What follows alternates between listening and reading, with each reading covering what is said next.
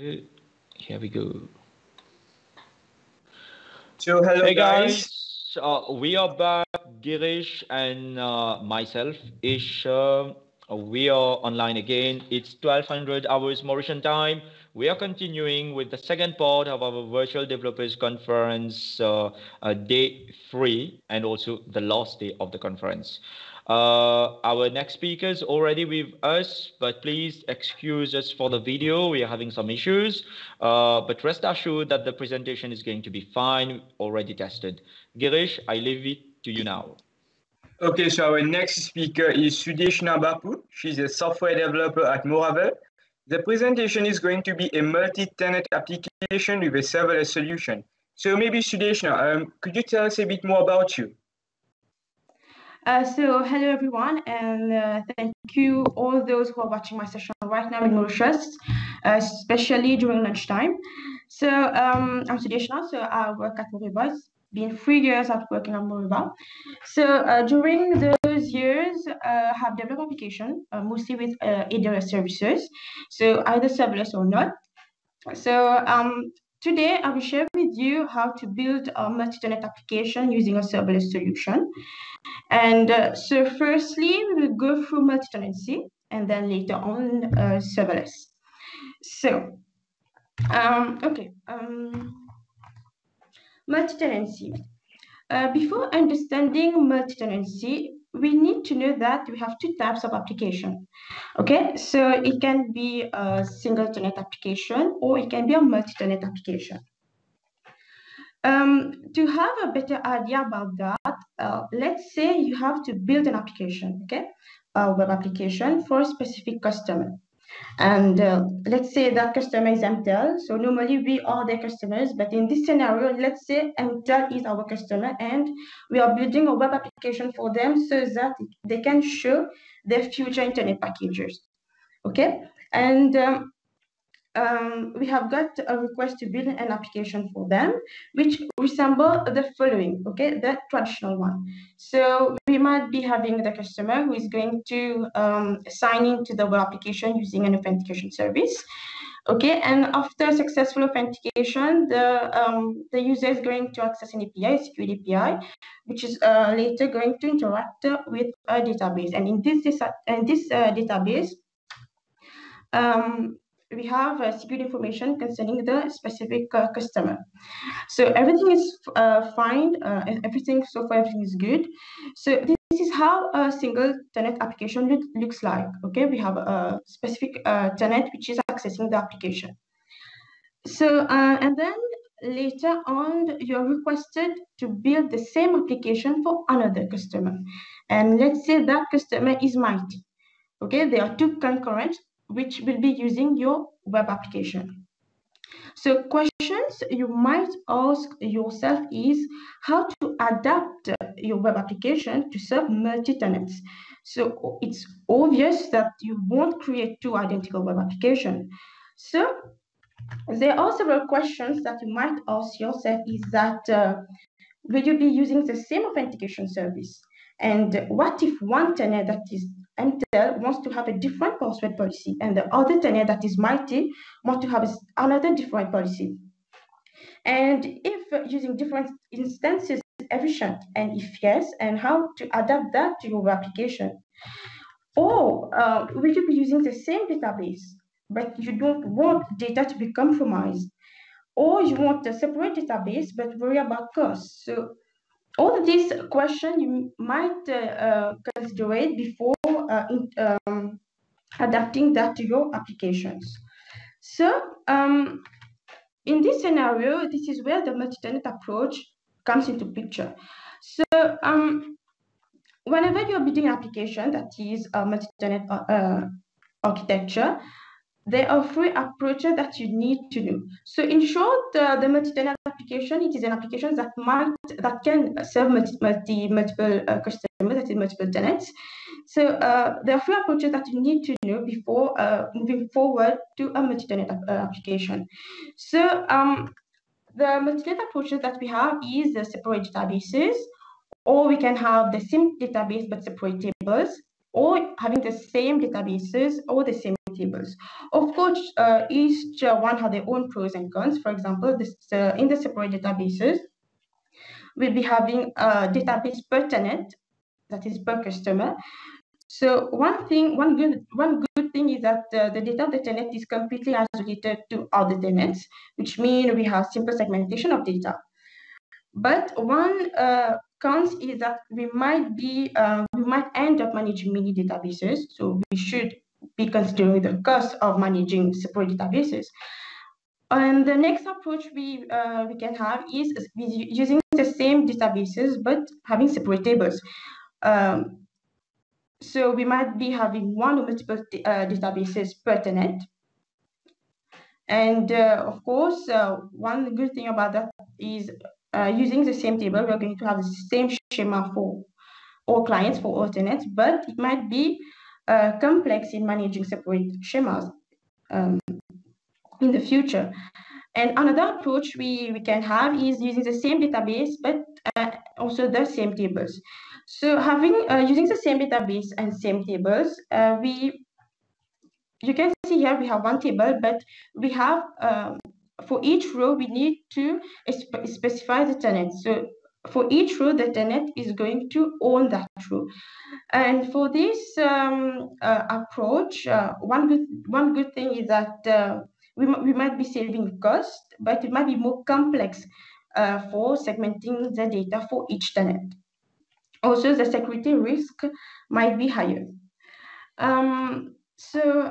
Before moving to the next part of this presentation, it is good to know that multi-tenant architectures is quite popular, especially for SaaS application.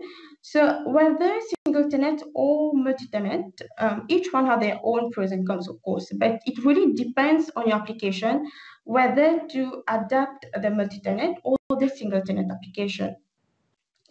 So now we'll be moving to the serverless part.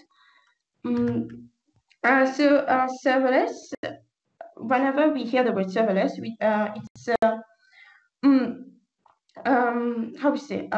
serverless means we do not have to think about servers, okay? So we can build our application by only focusing on the core part of the application and not worrying about the OS maintenance, capacity provisioning, etc. So for this session, we'll be using the AWS Serverless platform. So the AWS Serverless platform, I have been working with Amazon Web Services for the past 3 years. So it provides a range of fully managed services that you can use to build and run serverless applications. And for that, Amazon Web Services provides a range of services that we're going to look forward. So in terms of storage, we have S3, that is a simple storage service, which is like a file system. So you can store objects, and one fun fact is that you can even use simple storage service to host websites. The second service is the authentication service. So Amazon came with a service called Amazon Cognito. So Amazon Cognito consists of user pools. So it is just like a user directory where you have all your users, and we use that to perform authentication. And it also supports social identity providers such as Facebook, etc. And moving on to the API, so we have AWS API Gateway, which is totally managed by AWS. So you can create your REST API, HTTP API, WebSocket API, etc. We're going to see all those services in details during the demo that I'm going to show you. And then in terms of compute, there's a service known as Lambda. So it lets you run code without managing the servers. So one fun fact is that you can choose from a range of languages such as Python, Java, Node.js to represent the logic of your code. And then in terms of database, we have the DynamoDB, it is a new SQL database in Amazon Web Services. So we can combine all those services to create in the end a multi-tenant architecture. And for that, our application will be like this. So we'll be having a web application which we can host in an S3. For the authentication service, we can use AWS Cognito. for authentication purposes. And then after successful authentication, we will use accessing our API, which is the API gateway, which is also a service of Amazon, which is completely managed by AWS. And then for the compute, we'll be using the AWS Lambda, which will interact with the database, which is the DynamoDB. Of course, there is other serverless services provided by AWS, but these are the 5 ones which we'll be using to develop a multi-tenant architecture. And moving on, before moving to the demo, there is one service which is like the core service to realize any serverless application, which is known as the IAM, which is the Identity Access Management. So Identity Access Management, it manages access to resources by defining who is allowed to do what and what is allowed to do what. For example, me, I'm a user. What services I have access to. So AWS IAM is going to tell me, is going to provide access to a specific user to define which services the user has access to, and also what is allowed to do what, which means what particular service in AWS is allowed to do what to other services. For example, if you look at this schema, so here the Lambda is going to interact with the DynamoDB. So hence the Lambda needs to have specific IAM role or policies to access the DynamoDB. If we want to have a clear view about that, let's have a look about this example. If we look to this AWS IAM policy, we can read that, we can say that whatever service has this IAM role can perform a query, update, or delete to this specific table. That is the tenant A table. Which means that a service having this role can only do query, update, or delete item on this table. And this might be useful if we are using the same database but different tables approach in the multi-tenant architecture. And then if we look at the other AWS IAM role, we can see here it is a bit different, which means that a service having this role can do a query, update, or delete to that specific table, but where the primary key contains this specific tenant ID. So it means that in a table, we are going to have specific rows, and these specific rows, we are going to have this tenant ID, and only a service having this role will be able to access that specific row. We're going to come back to that when I will be doing the demo. And this approach, it is useful when we are doing the same database and the same table approach. So when we are doing the multi-tenant architecture in AWS, we really need to master the IAM service of Amazon Web Services. So we'll get back to those services in details. I'm going to show you those services individually. So I'm going to get back to the demo. So first of all, we have seen the S3. So if we go to S3,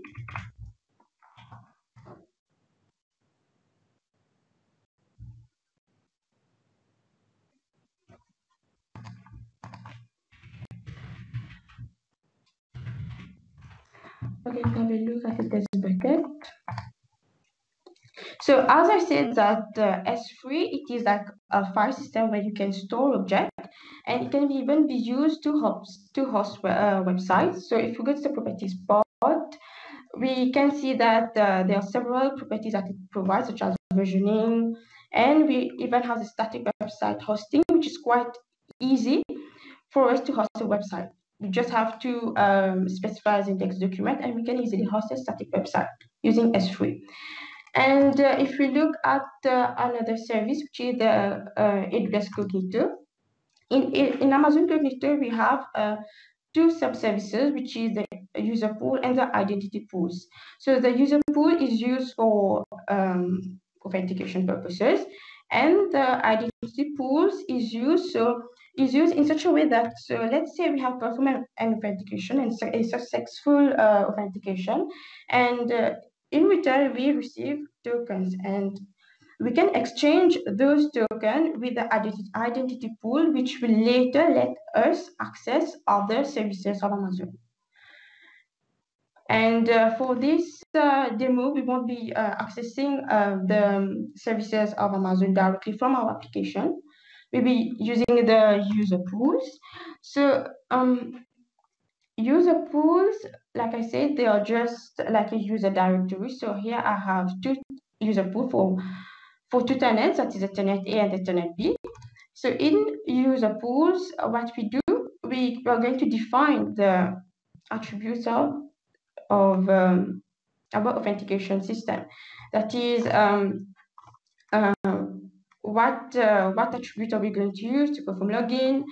We can define our specific password policy. So as we can see here, the fact we have two tenants, we can associate different password policies to each tenant. And one good thing is that everything is totally managed by Amazon Web Services. We don't have to manage any capacity provisioning, things like that. So if ever we have other tenants, we just need to create a tenant for that specific customer. And to view our next services, which is the API gateway. So the API gateway also, it is a managed service by Amazon Web Services, which is serverless. We can create, if we click on create API, so we can create HTTP API, WebSocket API, or Ingress API. Here you can see that I have created a multi-tenant API where you're going to define your endpoints.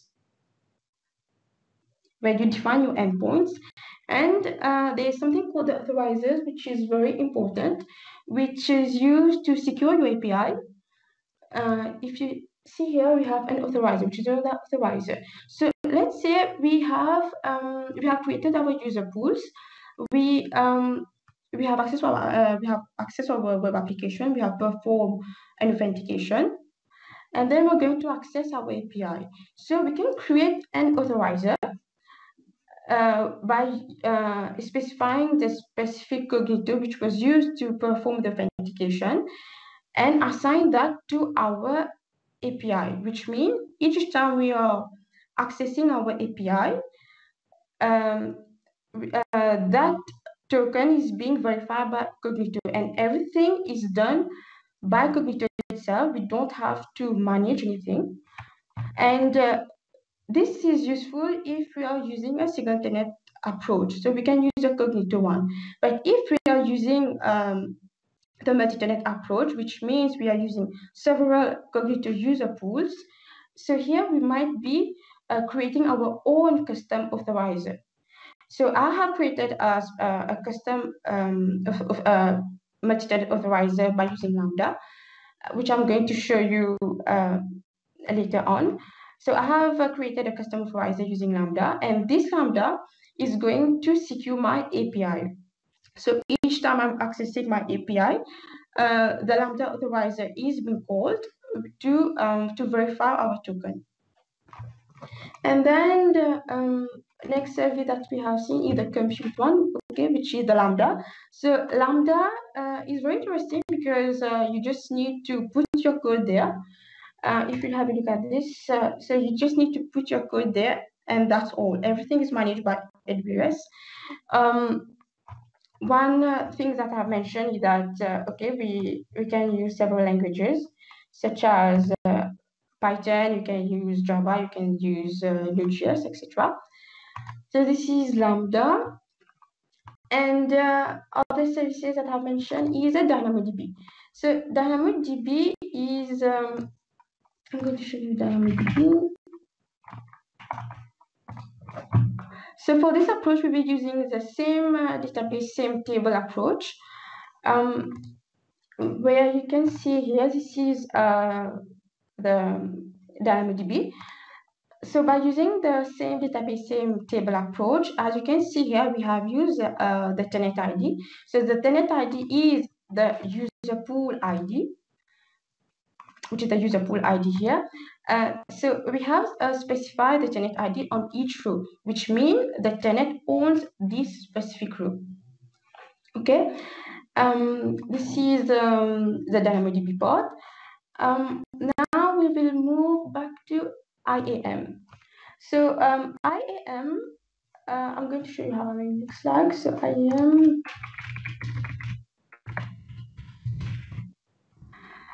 So for the IAM part, we have to create a specific IAM role for a specific tenant. Like you see here, we have two tenants. That is the tenant A, which with this specific tenant ID. I have an IAM role for this user, for this tenant. So as you can see here, if you can see the, I'm going to click on here. Okay, as you can see here, that specific tenant can do a get item or query on that specific table, which is secure tenant data, and on that secure tenant data, it can access only the leading keys which have the this value, which means the tenant users in this tenant can access only those rows. They will never be able to access the rows of other tenants. And if you see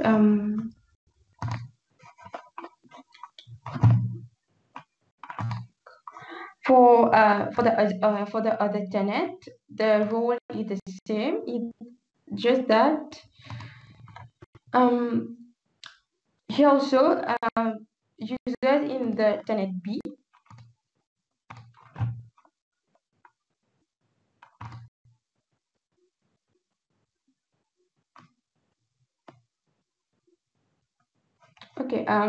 users in the tenant B can only access the table secure tenant data, but with leading keys this value, which is here. So to use all the services together, I have developed an Angular application where we'll be using the Cognito, Amazon Cognito for authentication, and the API gateway, which will interact with the Lambda, and the Lambda is going to interact with the Amazon DynamoDB. So I have my multi-tenant application here. This is my multi-tenant application, and you can see here for my in my API gateway, I have an endpoint here which is going to retrieve specific tenant details. That is the tenant details for tenant A or the Cognito details for tenant B. So I'm going to perform an authentication using the tenant A. So this is tenant A. I'll be using my user. As you can see here, I have user.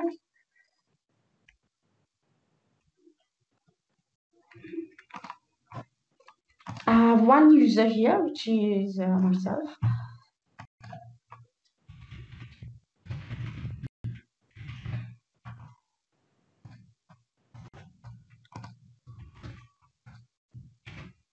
So I am logging using the tenant A user pool. I perform a login, and here I am logged in, and I can see only information that is tenant A information. As we can see here in the DynamoDB, we have those three details, and I'm going to do the same for tenant B.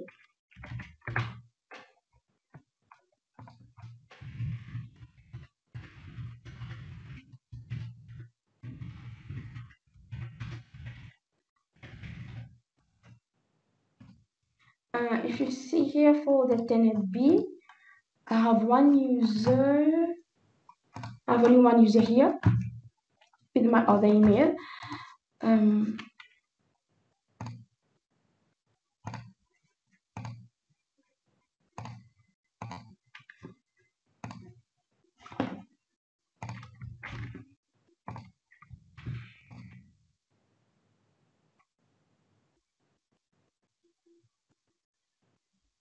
So as you can see here, I have login user at tenant B and receiving only information about tenant B. And if you see, we get back to the code here. I have my Angular application, which is accessing the API gateway here. This one, the secured one. And if we have a look at the Lambda, okay, it is already there. So I have only one Lambda, which is bringing information for the different tenant, that is the tenant A and the tenant B. And it is the same Lambda, which is where I'm performing a query here using the tenant ID, which I am receiving from the token of the user.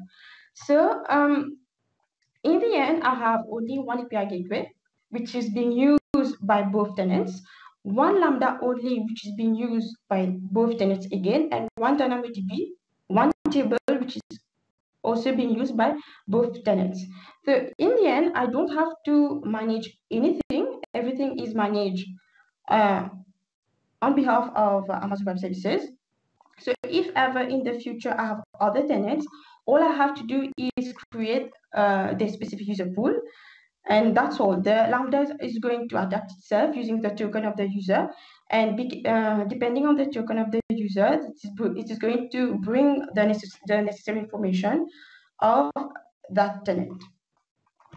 So here we are with the multi-tenant application using the serverless approach.